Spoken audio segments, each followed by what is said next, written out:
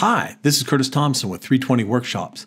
Today's video, we're going to build a panel and framed top for a dresser remodel that I'm working on. We're going to go through the veneering and all the design process all the way through the finish. So stick around, see how it turns out.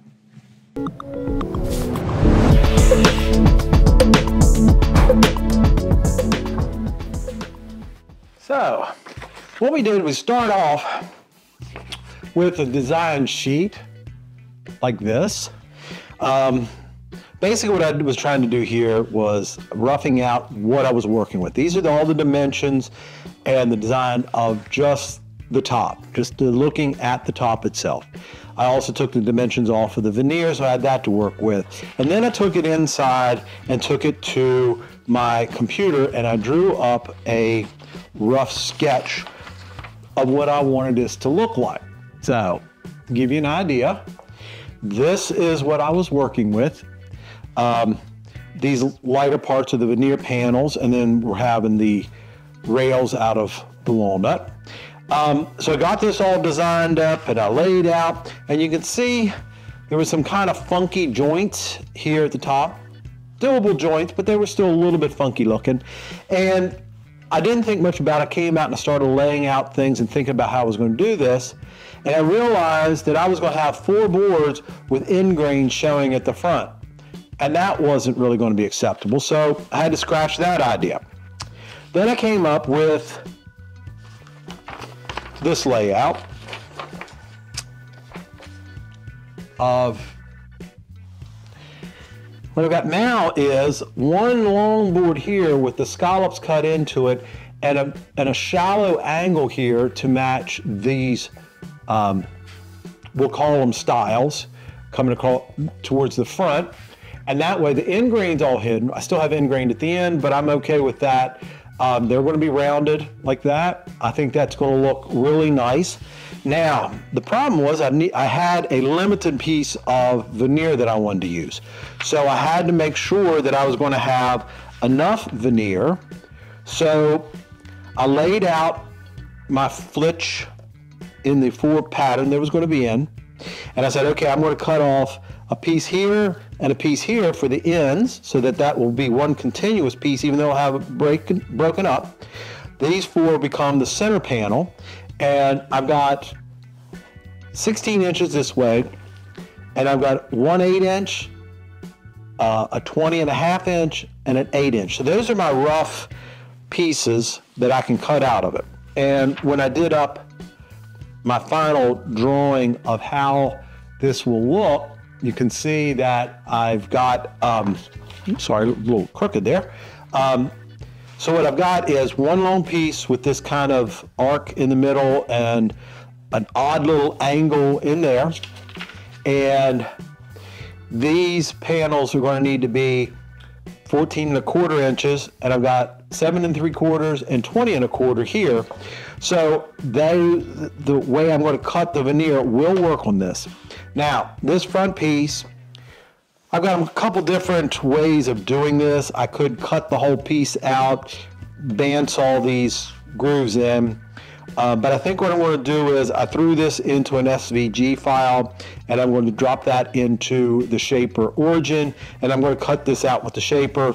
I think it'll be a little bit more accurate that way, and you know, I've got the tools, so I might as well use it. That's what I'm going to do with that.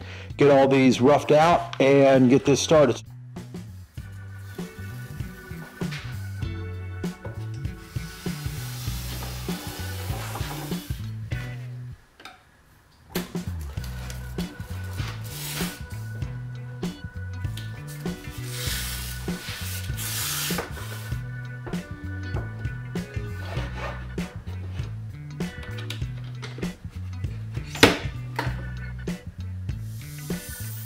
One of the mistakes I make with Shaper Origin a lot is the tape. It watches on a tape, and I put it too close to the shaper and ended up having to stop and rescan after I added some more tape, but it worked out okay.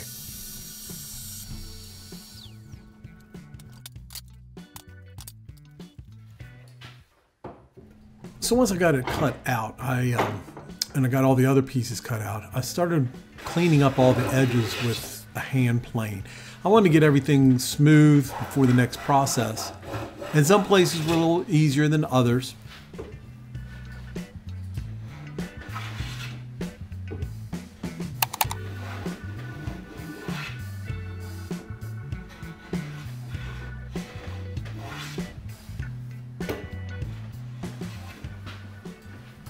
Some of these smaller places I ended up having to use a card scraper, but that got in there pretty simple and easy.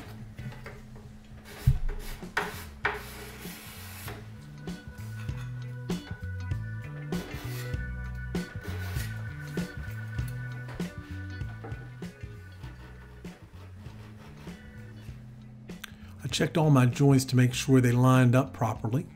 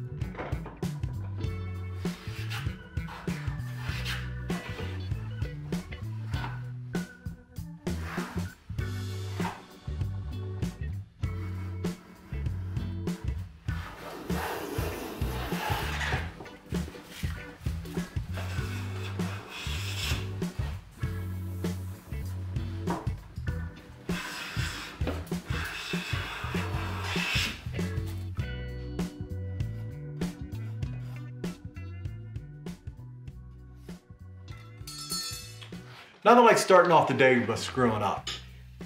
I'm putting the stiles and rails at the top together with a domino. And I got everything set up, did my first piece, looked at the bottom, and the domino had actually come out. I mean, the cut slot had actually come out of the bottom. I failed to tighten down the height adjustment. So, my fault. But what we're gonna do, instead of replacing this, I do have the walnut, but since the surface isn't ruined, I'm going to take this, I'm going to take a domino, glue that in place, cut it off flush, then redo the slot, and I think everything will be just fine. No one will know, well, if you looked under the underside, you'd see that, but no one will know the difference other than that. So I think it'll be fine. Let's get going and fix that.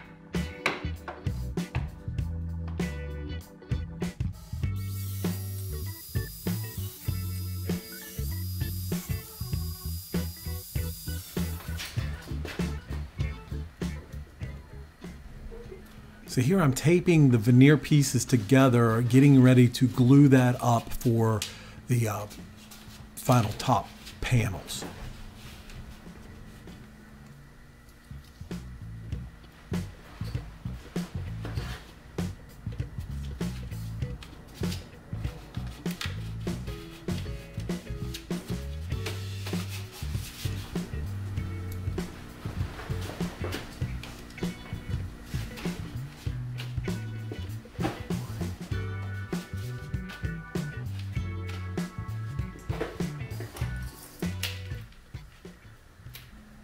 Then I'll cut the entire piece into the 3 panel sizes that I need.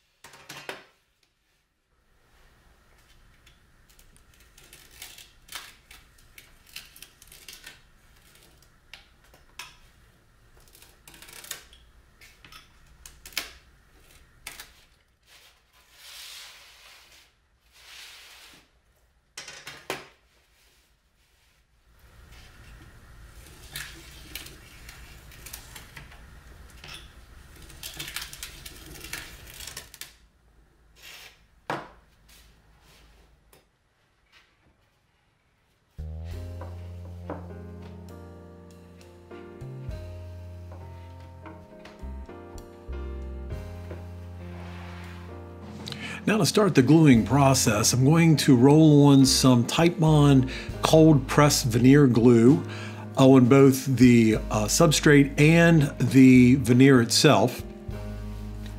Get a good coating on it and lay it on top.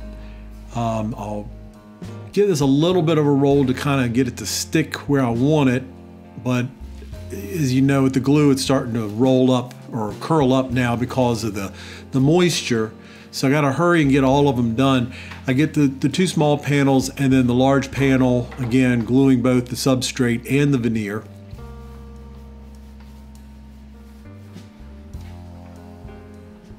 And I'm laying on a bigger panel so that I can cut these pieces to size when it comes time.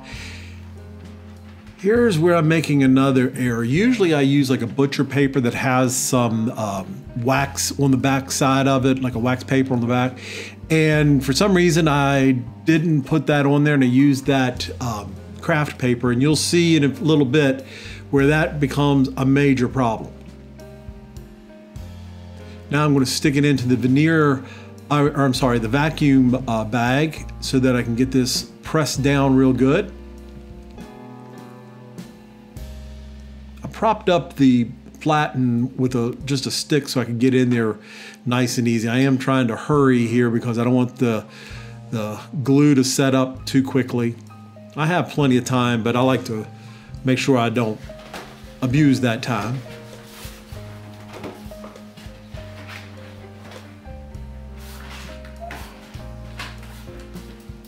Now I get the veneer pump or the vacuum pump started. And that'll really give a lot of pressure to it.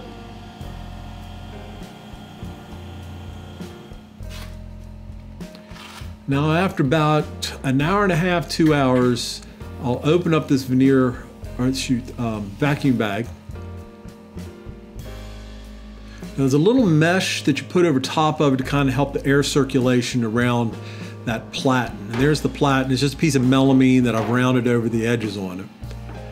This is the problem piece. I didn't realize it till right about now. And what it is that burled veneer has a lot of holes in it, so the glue kind of came up through and bonded to that craft paper, and it was a mess. The other pieces, I used wax paper on it, and it came right off without any problems.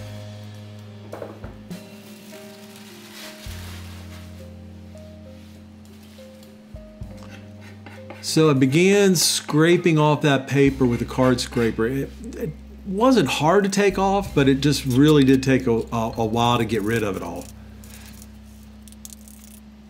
And of course using a wet rag and a scraper to get off the veneer tape.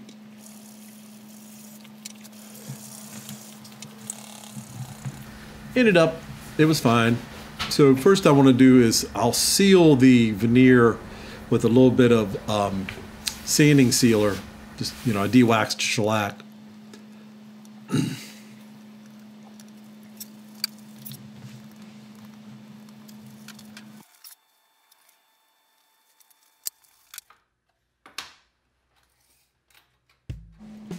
Now once the frame was all put together, the way I was going to put the panels into the frame was with a slot in both the panel and the frame, and then I'll use a spline to hold it all together. Now the two middle pieces that have kind of an odd angle to it, you couldn't put the domino in there, so I will slot that and put a small spline in that as well. All the rest of them have a domino in them. Here you see I'm cutting that groove for the spline in these pieces.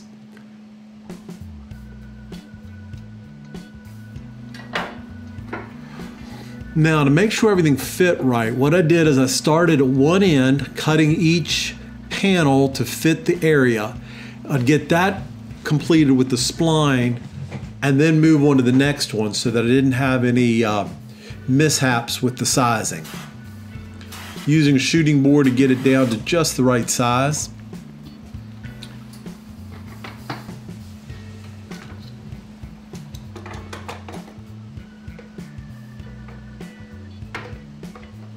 It did take a fair amount of trimming to get it to where I wanted it.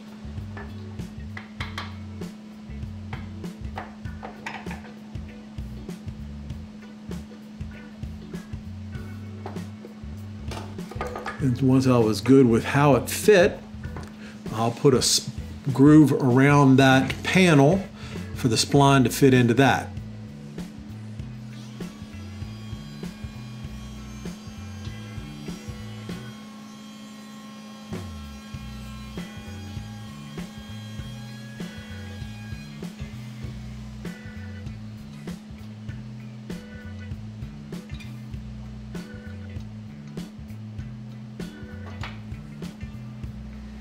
Here I'm cutting those splines to length. It's just the 1/4 inch Baltic birch.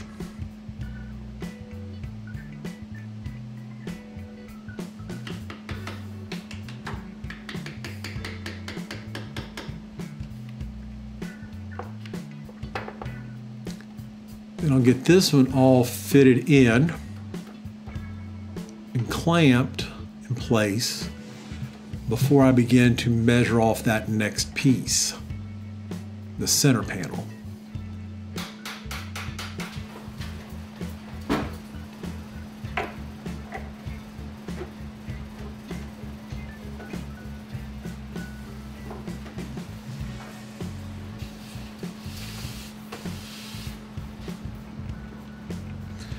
Now here what I was doing is, because it's a book matched piece of veneer, I wanted to try and make sure that the center point ended up at the center of the panel.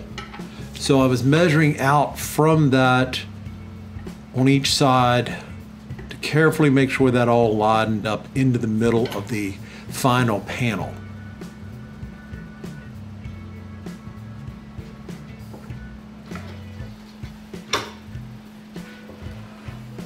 Once I got it all trimmed up, did the same thing, putting a groove in it, adding the spline, and I'll put this in place before moving on to the third and final piece.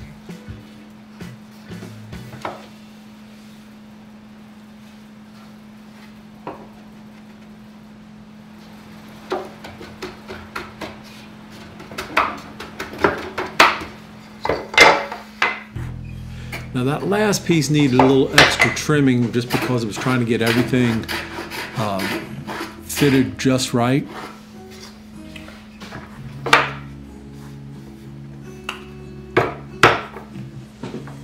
Now as you can imagine, all those pieces lining up, I wanted to get the back piece completely even. So I double face taped this whole assembly down to a piece of plywood and ripped off just a little bit at the back end.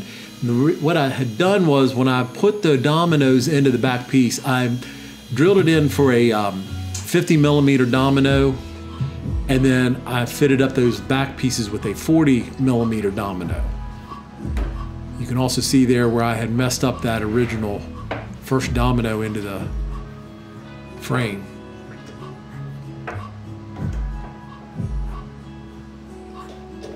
Give it another clamping with a dry fit to make sure it's all going to fit up just the way I want it to.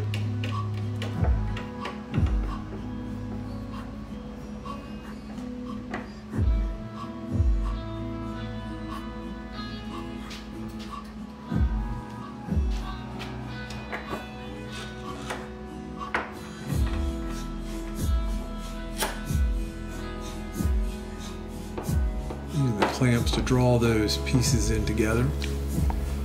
And then gluing it up. Using hide glue here.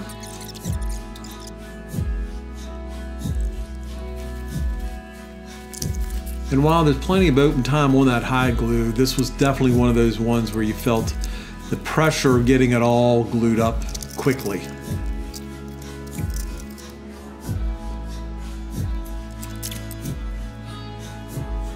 It'd probably be helpful if I could really move this fast to get it done.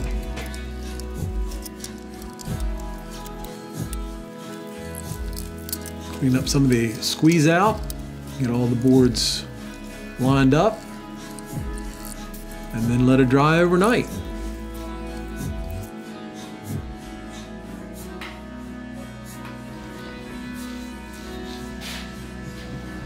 All right, back in the shop the next day, and we're going to get this out of the clamps.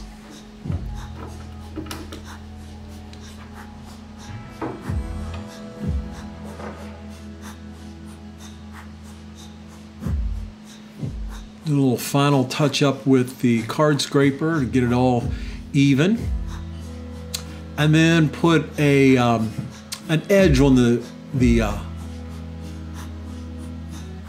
front and sides using kind of a slight round over. I think it's called like a Queen Anne edge on top and bottom.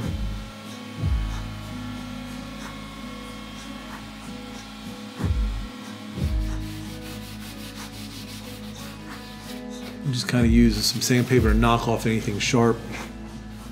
And then we're going on to the finishing stage. The first thing I'm going to do is put a couple coats of shellac on the top.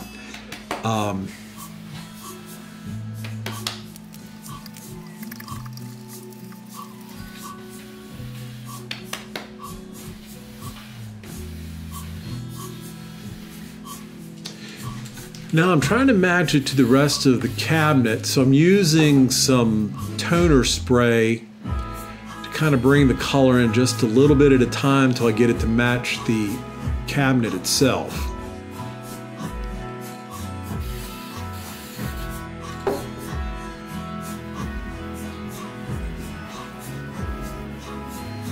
It was an old walnut, so it had a little bit of a, I guess, orangey tint to it, and working it with that toner spray, got it to match pretty well.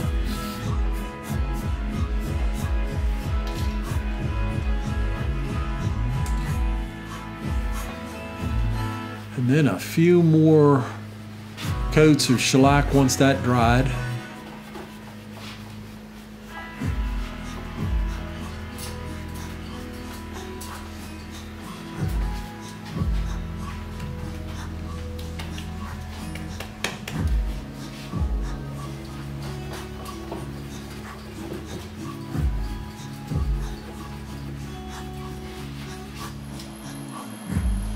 Then I'll attach the top to the cabinet itself, and this was simply just putting some screws in from the underside of the cabinet into it. Nothing special here. I wasn't dealing with too much wood movement because the panels were made of Baltic birch plywood. And once it's done, get it out of the clamps, and she's all finished for the top. So I've got a full video coming out with the build out of this entire remodel from a vanity to a dresser. And I got another video out with that center drawer being made. So check those out as well. And thanks for stopping by.